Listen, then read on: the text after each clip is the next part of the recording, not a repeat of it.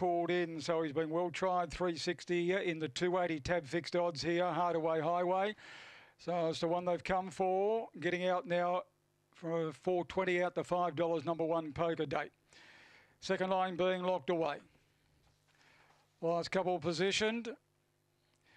All in, green light through, Bunny Travels for race 7, favourite in the 4, they're set, ready and racing, G was a straight line out, Hardaway Highway and Poker Date, the first two, the break it and they vie for the lead, over South Mick and Cabillo Mucho out deep, a length away then was One Thing, followed by Rapid Trigger, Full of Rust and combined efforts a mile back down the side, Hardaway Highway crossed and ran to the lead, 2 in front of Poker Date, One Thing, South Mick, then Cabillo Mucho, Rapid Trigger, Full of Rust and combined effort, Hardaway Highway in front, One Thing come off its back from Poker Date is driving home, Hardaway Highway hanging on and got in from Poker Date. One Thing and South Smith along the inside. Followed by Cabillo Mucho, combined effort, Full of Rust and Rapid Trigger was the tail end of the run the journey in 26 and 41.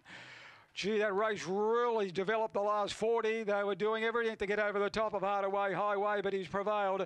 Number 4, the winner, 1 Poker Date second, 3 will be third, One Thing, and South Mick very late along the fence will get fourth.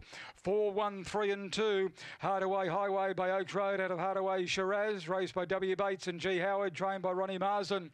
Number 1 second, Poker Date, Joe Comito, and 3 third, One Thing, Mary Wright. Number 2 fourth, 26 and 41 was the overall time, just outside his PB.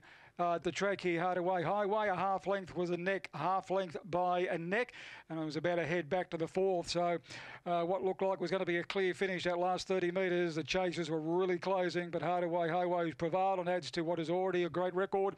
Very well tried on tab fixed odds. 4, 1, 3 and 2 on race number 7.